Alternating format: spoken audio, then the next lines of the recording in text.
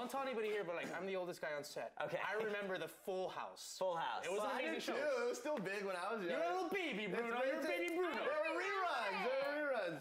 What's that now? What's she living in Mexico?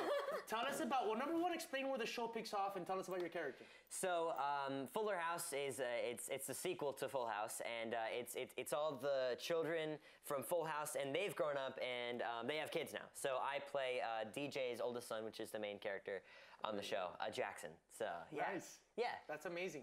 Wait, is God the guy with the guy who played the original dad that has like he has like the tawdry stand up?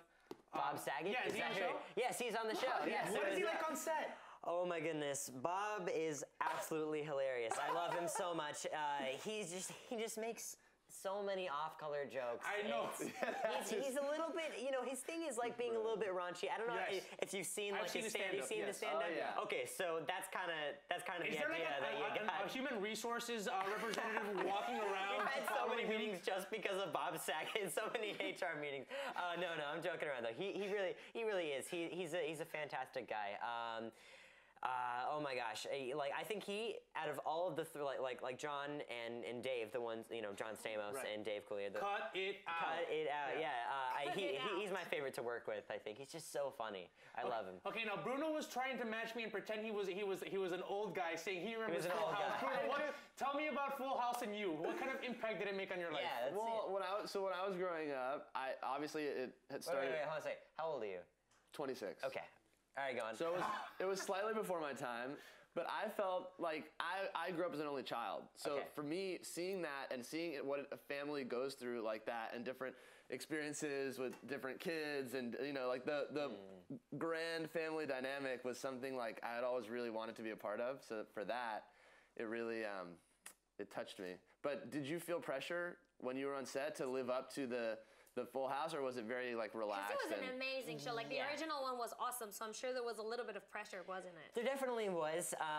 Honestly, it was really nerve-wracking the first day on set. Like I was I got there. Okay, all right. Let me explain. So I got there that day. Like we flew in and we only packed for like 2 days because this was like my final audition, and so.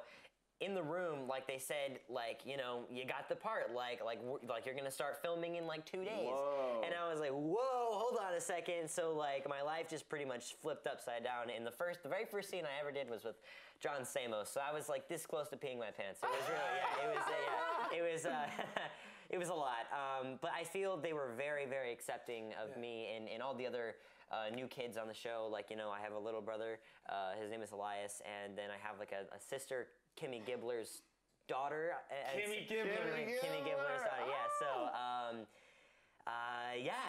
I think now we're on our 4th season and we've all become this. Well, then there's gonna be the 3rd series, like 20 years from now, called Fullest House. Fullest House. Exactly. That's how. So, dude, you're a young guy. That's awesome, because it has some continuity. I really hope so. That'd be crazy. Cool. Fullest House. So, how are you dealing with what I'm imagining are the mobs of young female fans that you're accruing? Wow, great question. How are you handling that? I honestly, oh my goodness. Big pause. Wait, hold on. I gotta think about this. I mean, the stereotypical, like, always like this, like, big famous star. I mean, I feel like I don't get mobbed like Justin Bieber or anything not like yet. that. Not yet. Yeah. I mean, it's a lot more chill. Like if I ever meet a fan, most of the time they're just really cool, and I'm like, wow, I just made that person stay just by taking the picture with them. But like online. Oh boy, there's a lot of really obsessive fans. Sometimes it can be a lot. Yeah, you have a big Instagram presence too. Do people ever? Yes. Do you get some crazy? I do. Crazy comments. I do. I mean, most of them they're very nice. It's just. It's are you a lot. still available? Like, am I still available? Or I am with single. Someone? I am single. Okay, because I'm sure the Prepare for even more obsessive comments after admitting that you're single. You're going to be getting a few people in your DMs. Yes, I have. Oh my gosh, I think I have like upwards of like 50,000 DMs or something crazy like that. Yeah, it's a lot. 50,000 DMs? Yeah, it's a lot. Somewhere in there is our friend Dennis Pastorizo. Yeah. Wait, what? Who's that? There's a guy named Dennis. He was on the show. He's on the show. He does a bunch of stuff, and he's definitely on the DMs. He's definitely in your DMs. Okay, all right. I'll type it in. I'll look it up. Another little fan. secret about you. Are you into like magic tricks and stuff like that? Because I saw some of that. Okay. Yes, indeed. I am a magician. Do we have cards? Anything you can do? We don't have any props though. We don't have any cards. You guys thought that I We are didn't. connected. Oh okay? my This guy is a magician. We got about a minute. Can you do something in a minute? To me. We got about a minute. Yeah. Okay. I think I can do this in a minute. Go for it. I think I can do this in a minute. Okay. Here, I'm actually gonna.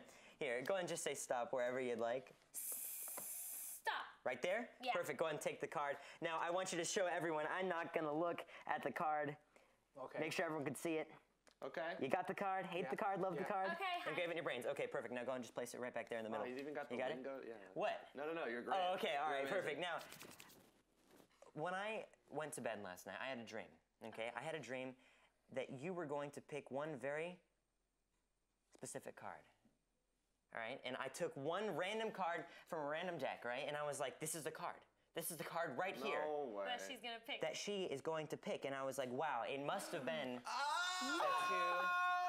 diamond. Come on.